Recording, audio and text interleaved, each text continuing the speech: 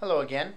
I'm Patrick Murray, and this is my summary and reflection on Chapter 3 of The Sources of Christian Ethics by the French Dominican Servais Pinckaers. In the introduction, Chapter 1 and Chapter 2, Pinckaers covered what moral ethics really is, so he kind of defined it for us and contrasted to other definitions operative in the last few centuries. And then he identified what areas of human life sort of are affected by the study. And now in Chapter 3, we're going to cover the human aspect of Christian ethics, as he calls it. And he's going to do that by really contrasting Christian ethics, the study, with other related studies. So there's two big chunks in Chapter 3, which, by the way, Chapter 3 is a long chapter, almost the longest in the book, so bear with me. Two main chunks. How does Christian ethics differ from behavioral sciences?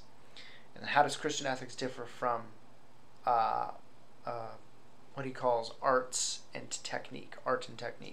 So those two chunks. He's also going to seek how collaboration can be sought between Christian ethics and those two studies, so as to form a well-rounded moral theology, and so as to not sort of dispense with legitimate knowledge that can be gained from those studies. So let's go ahead and jump in here. In the first section, as a way of introduction, he kind of touches on a point made in a previous chapter. He says Christian ethics deals with all human acts insofar as they are voluntary. He says a system based on obligation. Remember how much he wants to get away from that obligation-centered system. A system based on obligation ignores free acts, he says, and these are the most interior of human acts, things like vocation, seeking perfection, etc. So he wants to get away from that obligation-centered system of moral theology, because obligation sort of ignores those things which are most interior to human persons, which are those free acts. And this is where the real meat of our moral life exists, away from, sort of opposite from the question of obligation. He says the freer an act is in its thrust towards perfection, the richer its human quality, since this is the ultimate purpose of law and its crowning glory. So he wants to be clear that we're talking about the most free acts that a person has. Right?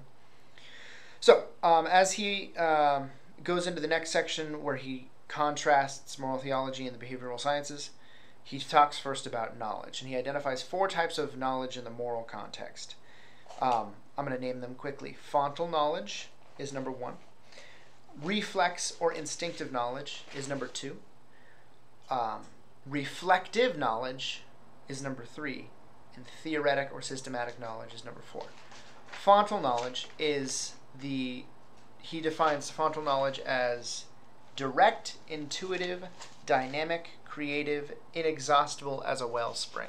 This is the level of interiority where the Holy Spirit acts within us. This is where intentions, which are the root of our actions, are formed. And this type of knowledge anticipates ideas and words and is part of our spiritual nature, he says. Hard to understand, but I think it's helpful to identify the other types of knowledge to better understand fontal knowledge. So secondly, we have reflex or instinctive knowledge. He says, in the act of observing ourselves, another kind of knowledge emerges, which we call reflex or instinctive, a reflection of action in our consciousness. When we act or speak, even when we think, we are looking at ourselves as if in an interior mirror. So this is that level of knowledge which is the first level of real conscious thought. So anytime you do or think anything, there's a certain type of thought which is reflex, which is instinctive. He says this can give rise to vanity and pride and timidity, etc. But it's also essential for us to be able to control our actions, feelings, and thoughts. So this is that first level where we're immediately conscious of what we're doing or what we're thinking, and this is where the first level of moral substance comes into our actions and thoughts, where we can give into pride or a lack lack of self-esteem or confidence, or where we can control our thoughts and actions, right? Thirdly, reflective knowledge is when reflex knowledge is when we try to engage in an actual act of reflection. So when we try to answer questions of why or how in terms of our own action and intention, we engage in reflective knowledge. So this is this tries to grasp motives for actions in order to explain, justify, critique, or improve. This is also the type of knowledge that is expressed in instructive or wisdom literature, like proverbs, in laws. It's also the stuff of the wisdom literature in the Bible. Also, spiritual and mystical works would fall under this category of self-reflection, right? Finally, there's theoretic or systematic knowledge. So this is the type of knowledge that attempts to gather together the strands of moral knowledge and organize them into a universal system on a scientific plane. So this is where systematic theology or systems of moral theology exist on this fourth plane.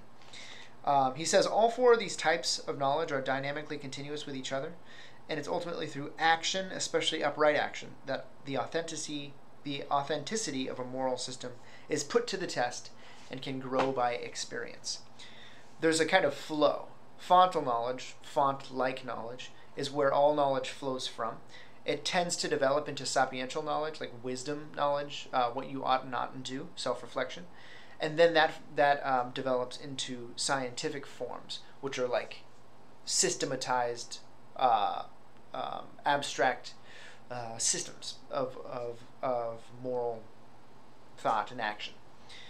So again, fontal knowledge is that mystical, sort of hard to pin down type of knowledge that's sort of spontaneous, that is intuitive and dynamic.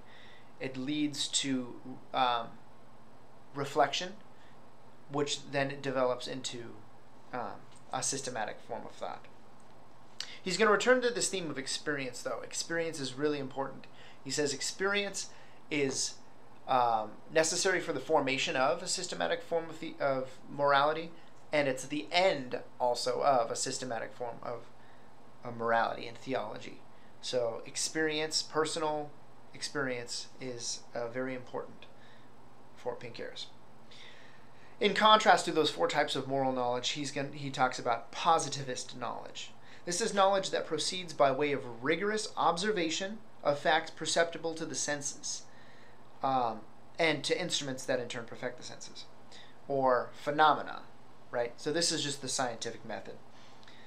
There's a lot of value in this method, as we know, but we have to recognize its limitations, as pure objectivity is impossible. We must resist this rising to the level of a philosophy, he says on page 58. So science obviously is valuable, and he's going to keep saying this, but especially in the context of the behavioral sciences, when the scientific method seeks to answer all questions that are even outside of its own scope, outside of its limitations, when it tries to rise to the level of a philosophy, he says, this is when things get dangerous, and he calls this positivism, right? So we've talked about the types of knowledge inherent in the different systems, positivist and moral theology. So now he's going to talk about methodology, the different methods that these two systems use. So he kind of there's 5 main points here. And what I like about this section is he makes good on the promise he made in the introduction of using scripture to really support, to be the foundation of his study. For each of these sections, he's going to use a scriptural basis to make his point. So first he says, the reflective moral method studies actions from within, while the positivist sciences study it from without. Moral knowledge examines actions from an interior perspective. Moral knowledge is the efficient and final cause of action. This is kind of confusing, but he uses Thomistic language here to identify efficient causality and final causality in moral actions. And he uses 2 quotes from the Sermon on the Mount to do this. Anyone who is angry with his brother will answer for it before the court. That's Matthew 5:22. This shows efficient causality in morality. This is formed by the person's responsibility, right? Secondly, how happy are the poor in spirit? Theirs is the kingdom of heaven. This is Matthew 5:3. He identifies this as an example of final causality in Scripture, which is the person's mastery in the choice of means and end. So it's important for Pinckaers to use this Thomistic language. He is a Thomist after all. And it also it unifies the scriptural understanding of morality and a Thomistic understanding. I think it's genius. In the first case, moral knowledge is the efficient cause. In the first case, moral knowledge is the efficient cause because by it, a person is responsible for his actions, right? Even interior ones, and is therefore subject to judgment. In the second case, moral knowledge is the final cause because by it, a person obtains beatitude. In positivist knowledge, positivist knowledge considers external appearances of actions in contrast to moral knowledge there. So he says the fundamental characteristic of positivist philosophy is to consider all phenomena as subject to invariable natural laws. The end of all our efforts is to discover these and reduce them to the smallest possible number. The search for so-called first or final causes strikes us as absolutely impossible and meaningless. So that's a quote from a positivist scientist. I can't remember who, but that quote that he draws, he identifies this phrase: "The end of all of our efforts is to discover these," etc. The very fact of that phrase, "the end of all of our efforts," that is a statement of final causality, which he then goes on to criticize. He says, the search for so-called final causes strikes us as absolutely impossible and meaningless.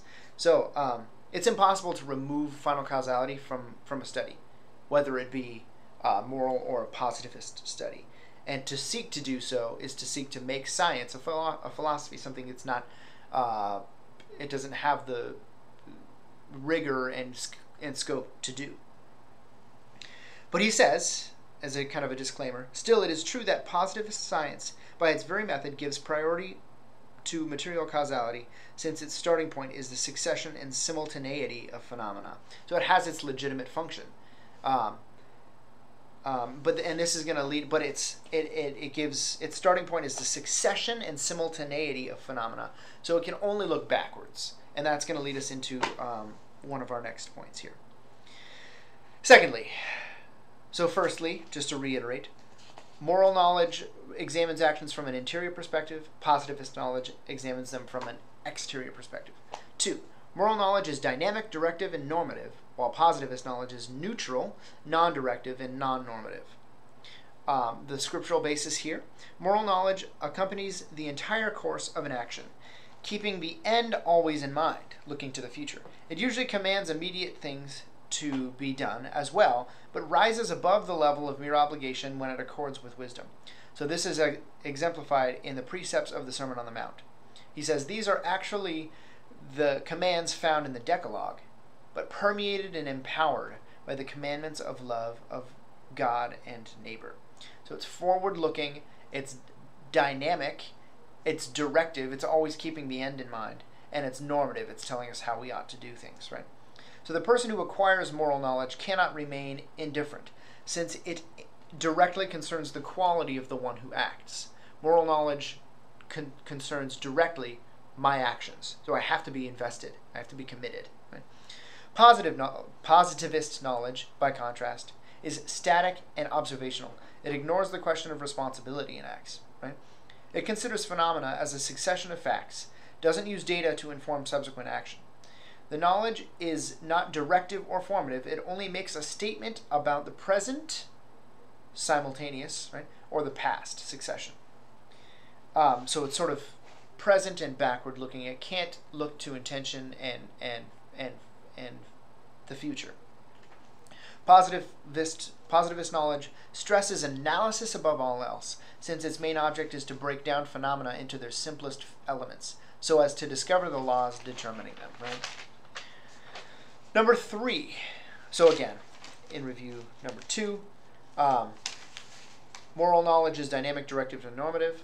Positivist knowledge is neutral, non-directive, and non-normative. Thirdly, moral knowledge is personal. Positivist knowledge, apersonal.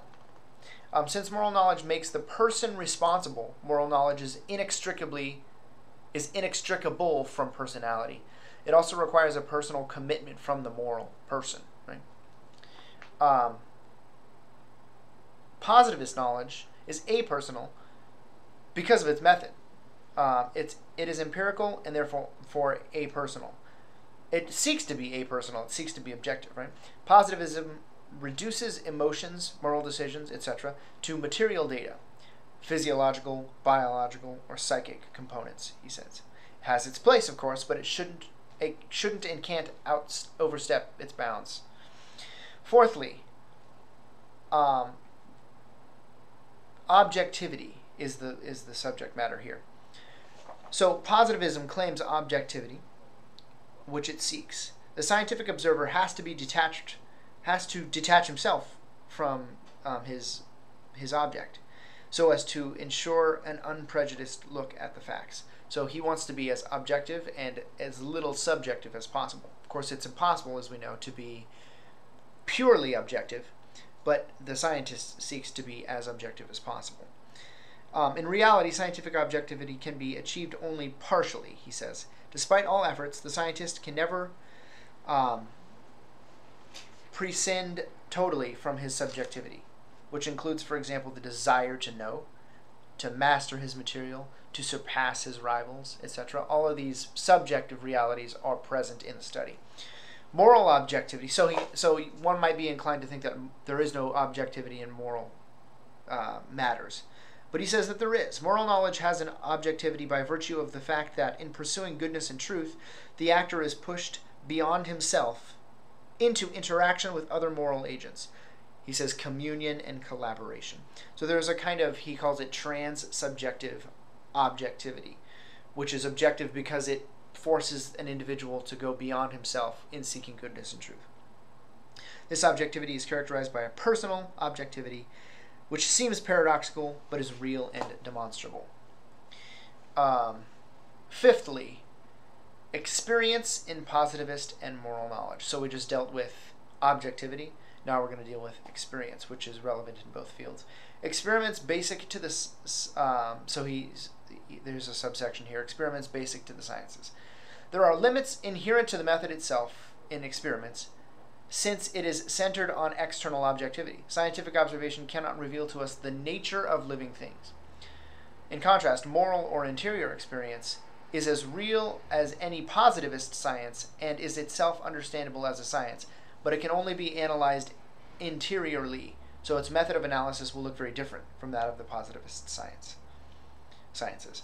The objection is that since personal experience is subjective, it is only able to be studied by an individual, so it's not accessible to general knowledge. It cannot rise to the level of a true science. However, the more authentically personal an experience is, the greater its resonance in the human audience. So he cites, like, for example, the Confessions of St. Augustine. These very interior and personal accounts and experiences are those which resonate with the human spirit most, right? Which is a counterexample to the so-called non-objectivity of moral things. So that again, experience, right? Having heard or read and resonated with these accounts and these moral stories, a person can identify that it's just true that there is objectivity in moral.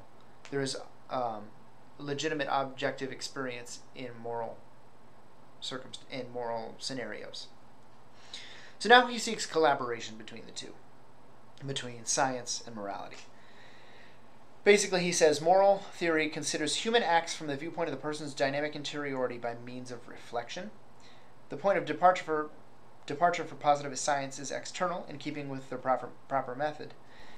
So, as he goes into the section on collaboration between science and morality, he's going to sort of summarize what he's covered so far. He says moral theory considers human acts from the viewpoint of the person's dynamic interiority by means of reflection. Knowledge again, right? The point of departure for positivist sciences is external, in keeping with its proper method. So think about some of the modern theories of like conditioning. You have, why does the human person experience morality? There are scientific theories which attribute that to instinct, evolution, the greater good of the species, this type of sort of Darwinian moral theory.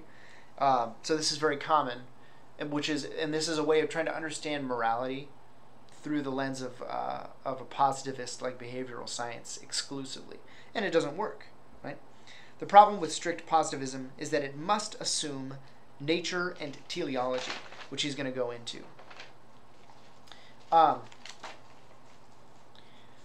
However, there is collaboration. Collaboration is possible, and it's actually not only possible, it's necessary. He says these understandings can collaborate because they need to, in order to form a well-rounded moral person.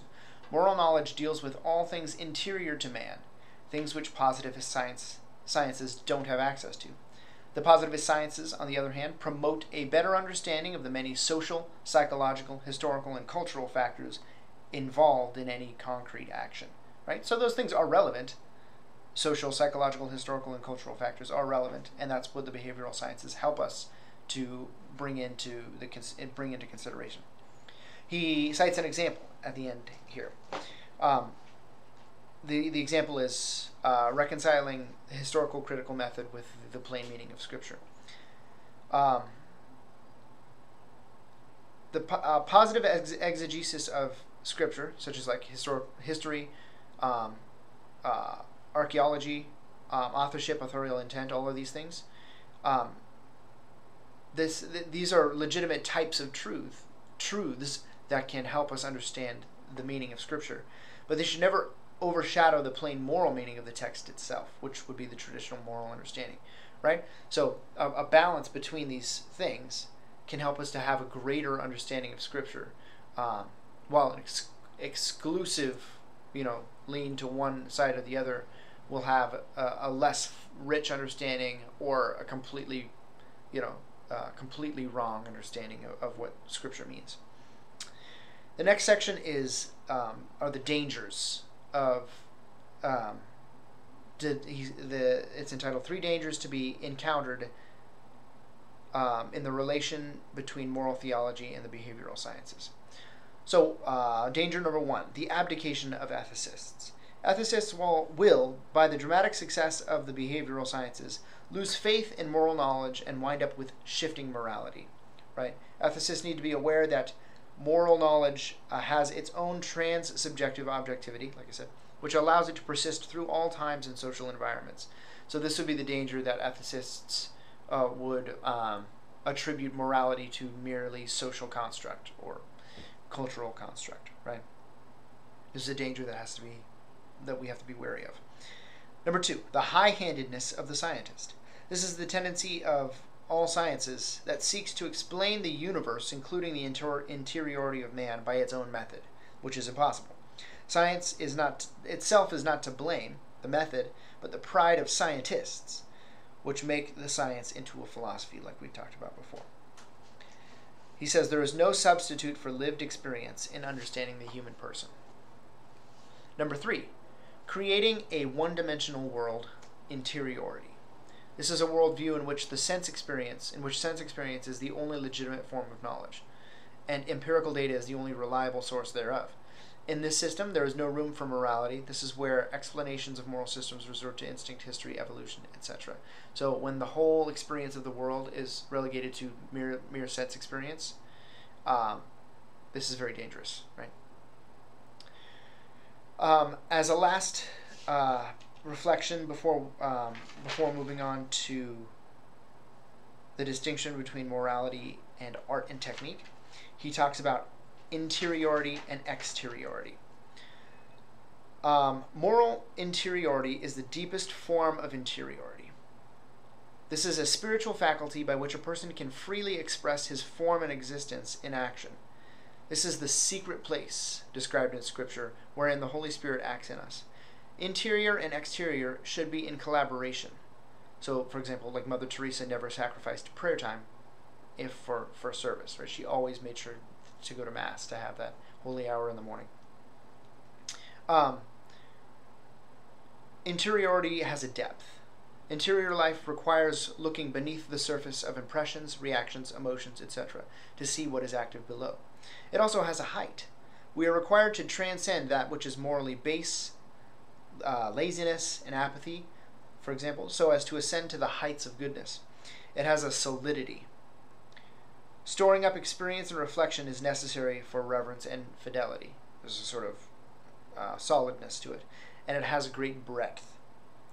When all of these expand, depth, height, solidity, human interiority takes on greater breadth and is able to assimilate more emotion, reflection, etc. It is able to better harmonize truths and better understand history of thought. It's more robust and it understands the world better, right? So the interiority of morality, a moral interiority of a person, it has to ascend to the heights, descend to the depths, so to speak. It has to grow in solidity and thereby expand in breadth, so to better understand the world. In contrast, there is the life of exteriority. So exteriority is when appearance is substituted for reality. It's where superficiality and fleeting thoughts of popular opinion and curiosity take the place of serious reflection.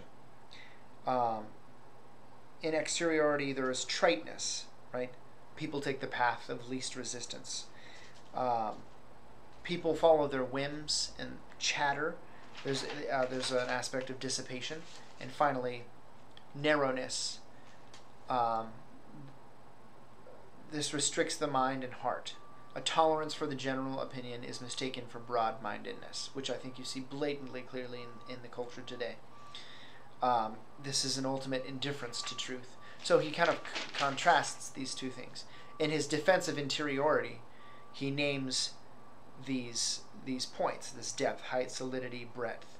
And he contrasts these to the superficiality, traitness, dissipation, and the narrowness of a life of exteriority. Interiority is absolutely essential. Is an absolute essential dimension of morality. He quotes Ephesians here at the end of this section.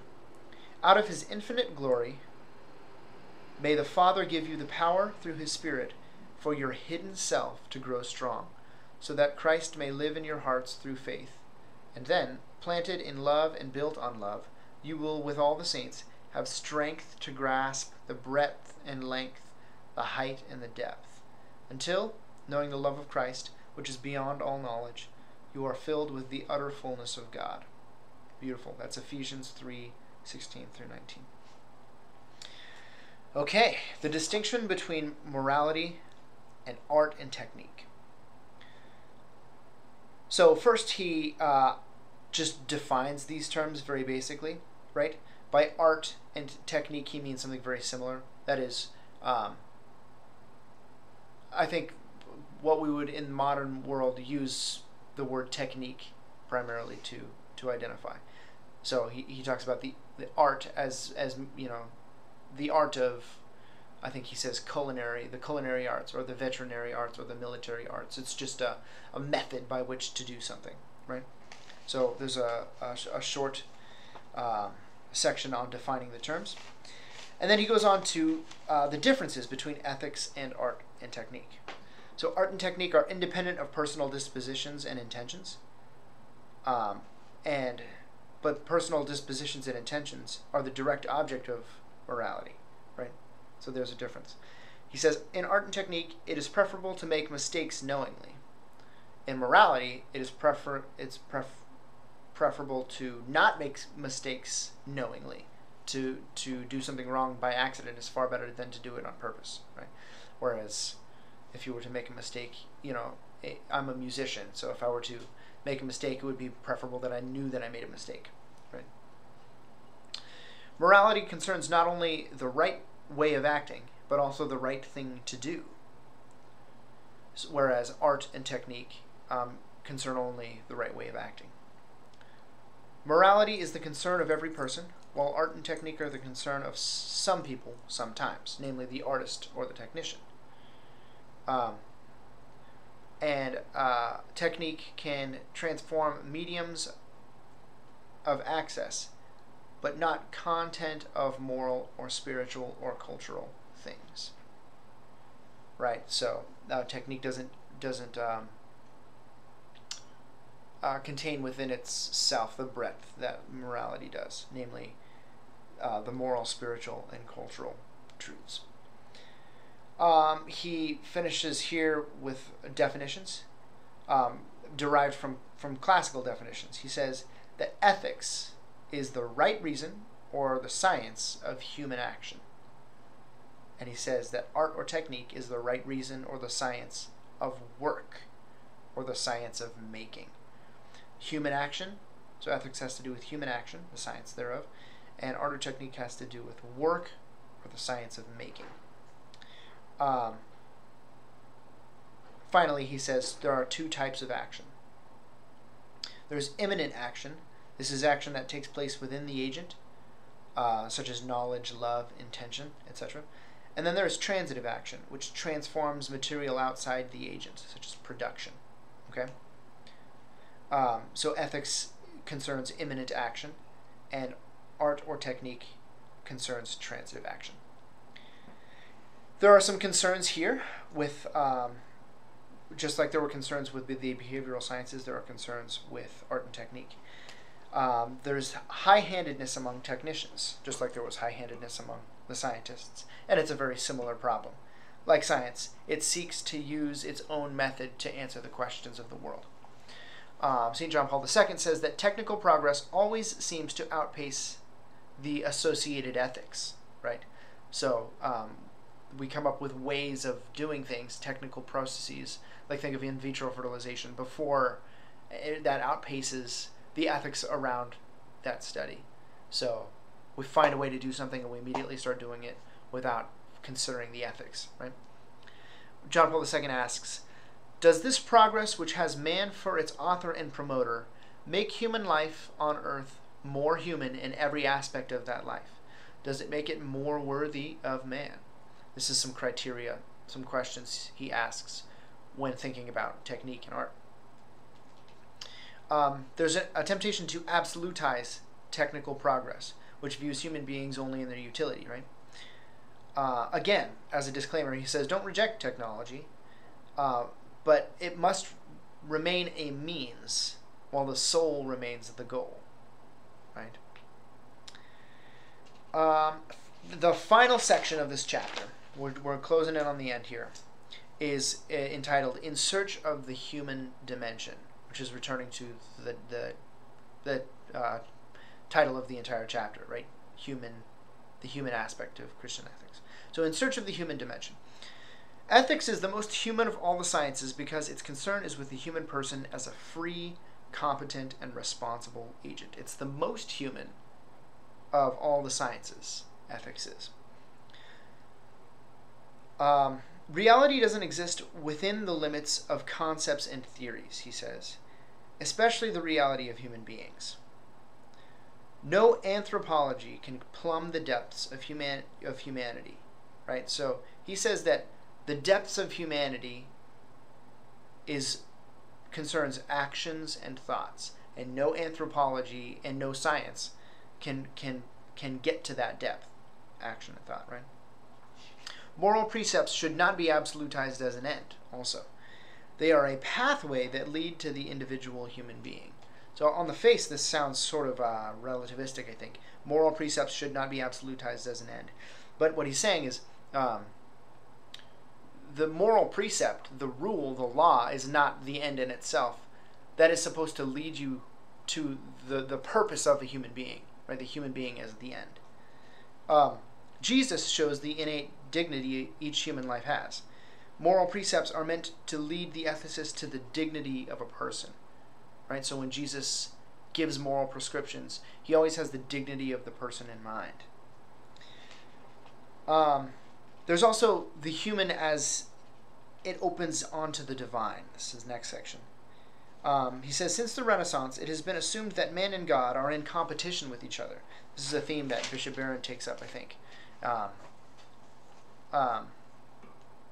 Above and beyond the corruption caused by sin, there is a certain harmony between the human and the divine, which is the very work of God, the image of God in us, restored by grace. So here is some important Thomistic thought, right?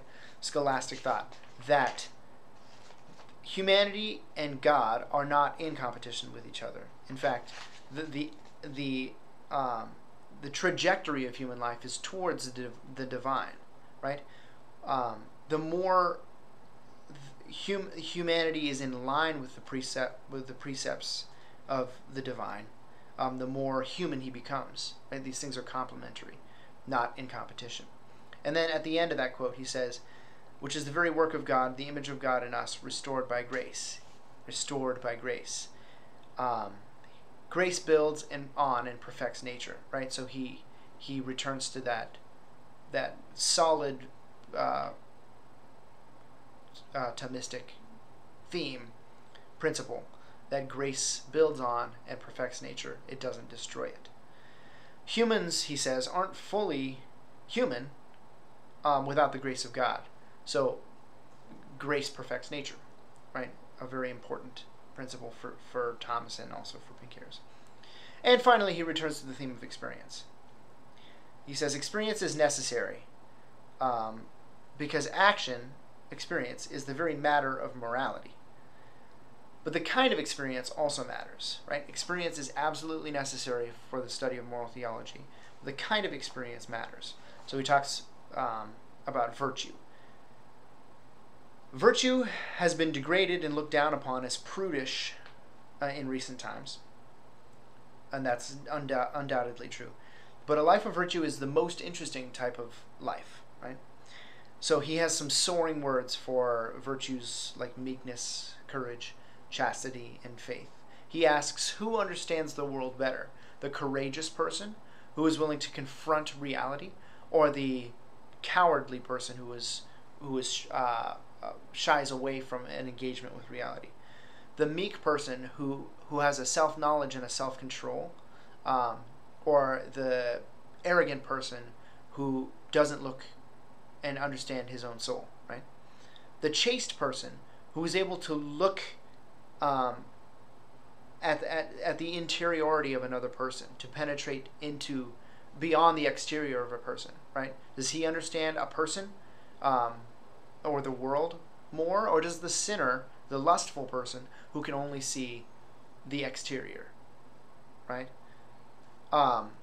So he makes the argument that the virtuous person sees and understands sin and the world far better than the sinner can. And I think this is true. Finally, as a last note, he talks about the use of experience. Experience, just raw experience by itself, doesn't really do much for the person. But the correct use of it is essential for forming a person morally. He says reflection and keenness of mind is needed to make sense of experience. This forms wisdom. Reflection on experience is where wisdom comes from. And this is like the womb. I love this quote. It's like the womb in which moral science is formed and to which it should continually return.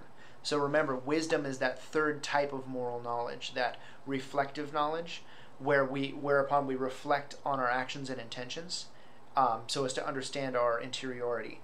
And that wisdom is, he describes it as, it's like the womb in which moral science being that fourth type of knowledge, it's where that is formed, and to which it should continually return. So, so much in this chapter. I hope this is helpful. This is, I think, going to be our longest video in this series. So again, I hope this was helpful, and I'll see you again for chapter 4.